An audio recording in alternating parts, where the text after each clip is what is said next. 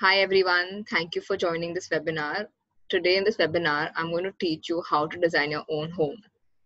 So to start let me introduce myself. I'm Megha and I'm the founder of H2 Designer.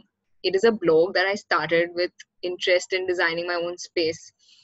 What I realized that it is very difficult to find a budget-friendly way to design your own space. When you hire an interior designer or architect, there are two biggest issues that we faced. One is lack of knowledge, and two is the kind of money that we have to shell out to do something that maybe is not even worth that much. So I'm trying to create a platform wherein you can design your own space, have knowledge, so that tomorrow, even if you're hiring an expert, you exactly know what you want, what they are talking about. And I'll give you some small tricks and tips, in which it will help you understand what they are saying. It'll help you sometimes if you want to do your own house, you can do it by yourself. You're not obliged, or it's not compulsory for you to actually only hire a designer. So my entire blog, if you see, it's h2designer.com. If you go there, there's a section called guidebook, and today I will take you through that section where I've had a lot of tutorials where I've made people understand the small basics. Like there are things like color schemes, there's things like how to design a TV unit, what should be the size of the TV unit, what should be the distance from your bed. These are very basic concepts that people sometimes, you like something, but is it practically possible to do it? So this is one major, I think, loophole that I've found when people design their own houses, that they buy really expensive, exclusive things. They look good, but practically sometimes it is not what will work for you as feasible. So once you start living with it, you understand the flaws, and then it becomes very uncomfortable to stay with it, and then you spend so much money, so it's not easy to change it. So let's start today with some basic tricks, some basic tips that when you are wanting to do not only the entire house but a small space. It can be even a desk space for your home, that now in quarantine people are working from home. So if you just want to make it like a little more professional, a little more cozy, depending on your taste, how you can do it. So let's start with it, and I will share my screen and show you some. Yeah, I hope all of you can see the screen. Thank you. I'm glad you can see the screen. If you have any questions, you can put up on the chat box, and while I'm going through this, and I will answer them. Any doubts, any things you all don't understand. So starting with how you design your own home. So the basic is, first is your expectation. What do you want your home to be? Do you want it cozy? Do you want colors? Do you want it black? Do you want contemporary? I think to start with, as basic as know what your vision for your home is. So if you're doing a space, do you want it cozy? Do you want it colorful? Do you want it black and white? It can be anything. Some people like antique looks, some people like the modern looks, some people like more furniture, some people like minimalistic. So first, just have a clear cut idea of what you want. Second, analyze your space.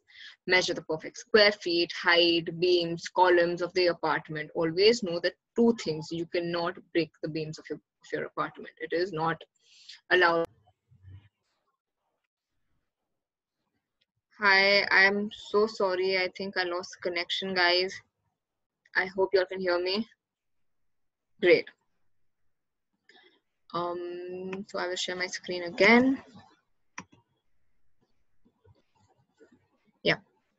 So I was talking about analyzing your space. So I was talking about beams. So always understand that the beams of your building, of your apartment, cannot be broken as per the law of the BMC. So never try to touch that beam. So now I think, can you all hear me, everybody? Yes, okay.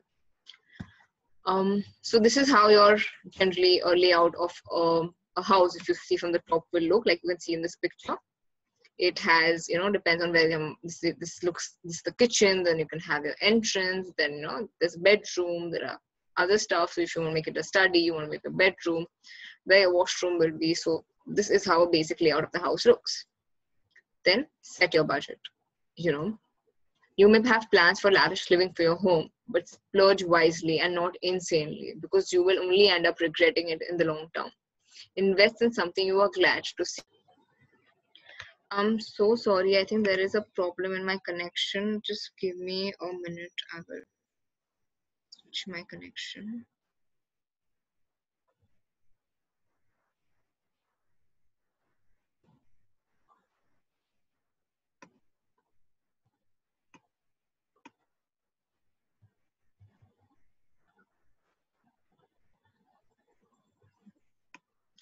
I'm extremely sorry for this. So I have switched my connection now. I don't think so there should be a problem anymore. Okay. So set your budget right. Understand that if even if something like a sofa set or a TV unit can cost you anything from around 60,000 to 6 lakh to 10 lakh rupees. So where you want to budget it, what actually makes sense on spending, what doesn't. So it's very important. List down your requirements. The number of bedrooms, bathrooms you wish to accommodate. You want attached bathrooms, you don't want attached bathrooms, you want one bathroom between two bedrooms. So that is how you have to bifurcate. You wish to dedicate to how much space you wish to dedicate to your living room, to your kitchen, to the rooms for accommodating some dream luxury items like home theaters, a gaming room, rooms for kids, or guests, or a gym. Like that is very common nowadays. People have this entire room where they dedicated to a treadmill, a cycle, few dumbbells. So know what is necessary, which you will really need. Like first comes the bedrooms and the kitchen, then accordingly please bifurcate your other spaces to your bathrooms and to your living room. Sometimes I think a common mistake that I've really seen while doing spaces or seeing other people's spaces is they make the living room so big that the bedrooms become like tiny. And in the long run, because you're going to be a lot of time in the bedroom, especially if you're a young couple, or your kids are there who study in the room, it's going to be very difficult if you have a very small room, because living room is a space, yes, where people come, and that is the first space that people enter, and you want it to look nice, but bedroom is your space. So don't make the living room so big that your bedrooms become very tiny. Secondly, I would personally recommend that please have attached bathrooms, because in the long run it really is very difficult when you don't have attached bathrooms. I understand you can have a common bathroom for guests and guest rooms, but when it comes to the master bedroom or bedroom for your children or your old age parents, it's always advisable to have a small bathroom in the room. So please list down your requirements. Then sketch a rough floor plan. I know you'll be like, oh my God, how can you make a floor plan? We are not an expert. It is a work of an interior designer. But trust me, if you sketch, it's as simple as just drawing a box, which is your room, and then placing your furniture. Like this is where my bed will be. This is where my TV will be. This is where I have a sofa. It is as simple as that. You don't have to do any fancy sketching and things like that. Just like I'll just show you a picture. If you see this, fair enough. This is a more professional outlook, but it's as easy as drawing like this box, your bed placement, your bathroom placement, your WC placement, your shower area placement. It's as simple as that. So you don't need to be an expert.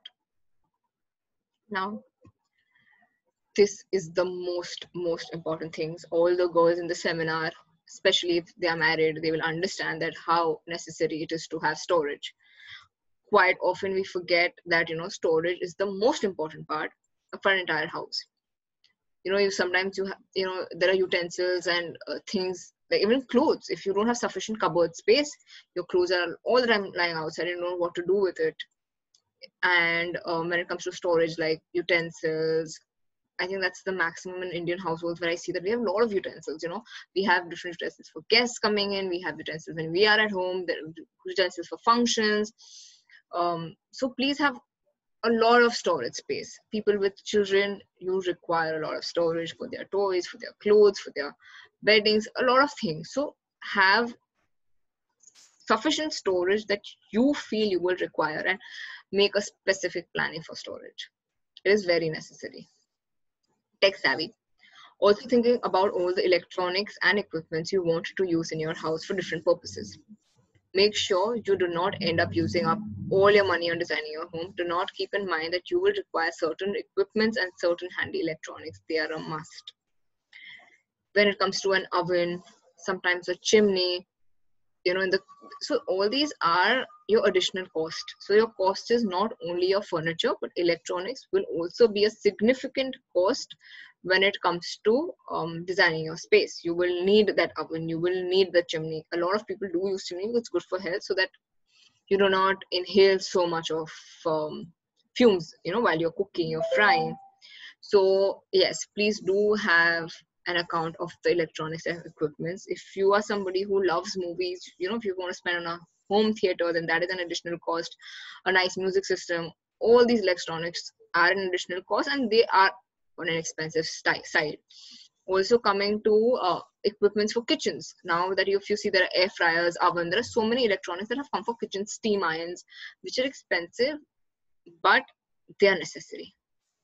In electronics, I would even say equipments and all your AC, like the range of AC you want. Always remember that a lot of times people be like, oh, in this room you will need so much. But sometimes 1 ton AC or 1.5 ton AC is also sufficient than a 2 or a 3 ton. So please be very wise when you select all this and have your mind in place rather than, being like, okay, whatever you suggest, because obviously they will suggest you the best, but is it the best for you? Does it fit into your budget? And is it worth making that kind of expense? Vastu alert. A lot of people believe and a lot of people do not believe in Vastu. So in case you follow Vastu, get expert advice here. I've seen one thing with Vastu. If you see online, there is a lot of material, but you never know which material is right, which material is wrong. The same thing a lot of people interpret differently. So I think I would recommend that here, do spend a little money. I personally do believe in Vastu.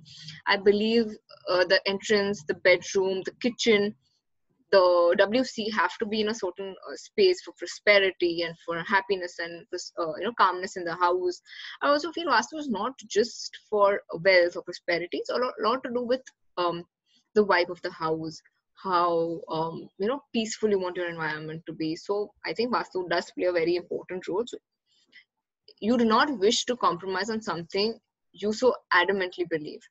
Self-study may not be the best idea in this case. So for Vastu, I would really say you can always take expert help.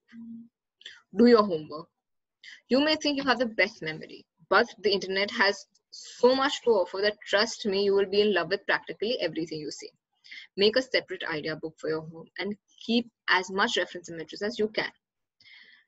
One more thing I would say is that do not get flown by the kind of content you will find on the internet. It's like a content overload. You don't know what to take. So be very focused when you are even searching the internet, and not be like, what, I will start searching the internet and I will figure on my way. It's very difficult because there's an overload of information. So I think Pinterest, then a lot of sites. Even if you see my H2 Designer blog, you will find a lot of ideas that we've given in terms of themes like Scandinavian theme, tropical theme, monsoon theme, color combinations. We have black and silver, we have blue, we have black and white, we have blue and yellow. So there are a lot of themes also. So obviously, you should know that what you like, what you don't like. So maybe if I am, in my case, if I have to do my bedroom, I will not take a black and gold. I'm not a fan of black anywhere in the house. Whereas if people have this entire space where they have a bar area or something, I think for them, yes, a black theme would go really well. So know what you want and then start your research. Glance around. Visit your friends and neighbors who've recently done up their apartments for you to get a better vision. It's always nice for people who've done up, you get ideas on the kind of materials they use and the kind of costing. So right now, very recently when I just went to a friend's house, I found this automated thing. Now it's very common, but back then something recently, means 2-3 years back, where you have the entire automation system on your fan, ACs, lights, and curtains. I think it's very nice to have it because it's very handy and things like that. So I liked the concept, so I implemented it in my house. So when you look around, you'll never know what idea somebody has got, what piece of art they've picked up from some place. Like I remember that I had gone to Jaipur once and I got this really nice showpiece. It was literally from a market on the street. I had picked up a showpiece and I had put it in my house, and everybody had loved that showpiece, So when you look around, when you have an open eye, you'll obviously get ideas. Learn from the experience of other people. Trust me, you will not want to do the mistake that somebody has previously done. And every time somebody does up a house, there are mistakes that everybody does.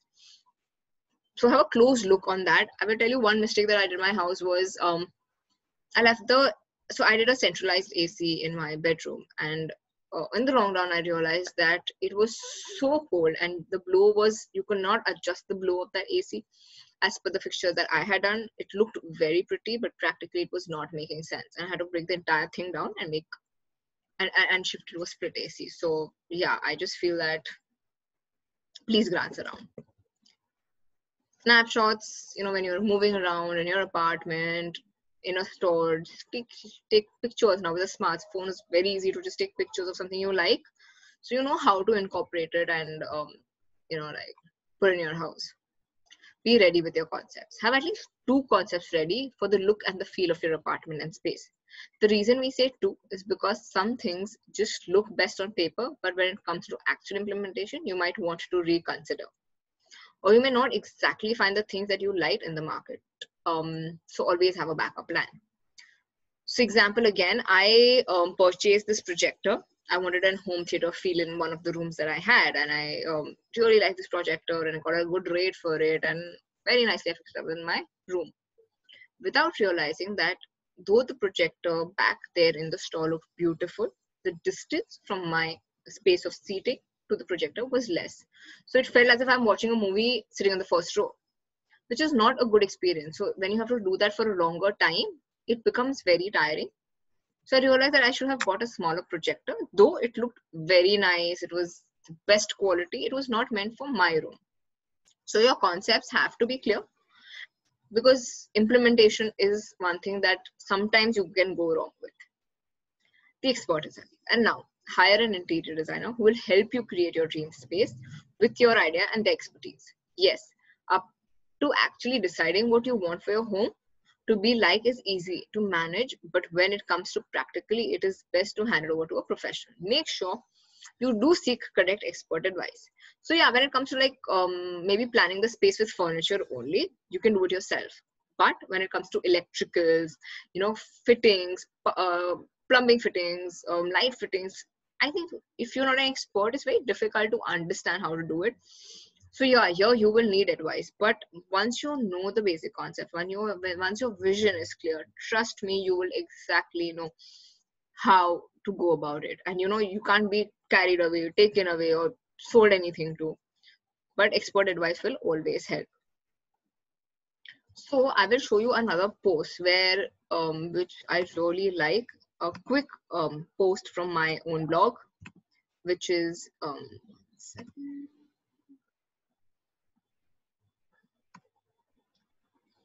importance of a color wheel. So what is the importance? So this is where you start from.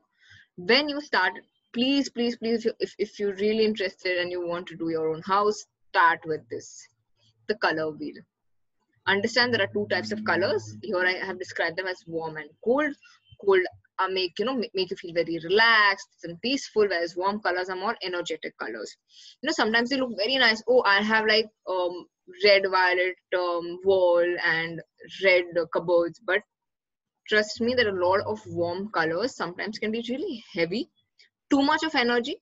So have a combination. I have an entire explanation here, if you see, of monochromatic color schemes of how you can use one tone. And generally we say that when you use one tone, like all the shades of blue, please go for cool colors. Do not use warm colors in one room with all shades, because they become very heavy.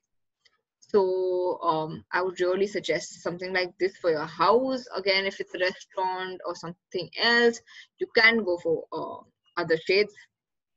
So please go through this post where I have shown you different color schemes. But yes, the first thing is to decide color schemes. Also remember something that looks on paper, like, I have put up this picture, right? But when you use so much of blue and then so much of dark blue, a person who enters, it just feels too much. Always remember that a combination of white and color, for me, always plays. And you can obviously play around with accessories. Like in this picture, if you can see, there are pillows of different colors, photo frames, lamp shades of red, like an ottoman. So play around with accessories rather than wall colors, because that'll give you scope to keep changing as and when required. So please go through this post to just start off with. And I'm glad I could help you all in some way or the other. You all can post any questions that you have. I haven't got any questions, so I'm assuming that everything is clear. But still, if you all have any more questions, you all can always email us on info@h2designo.com, and we'll be more than happy to help you all to design your own space. And thank you once again for being part of this webinar. Thank you so much. Bye. Have a good day.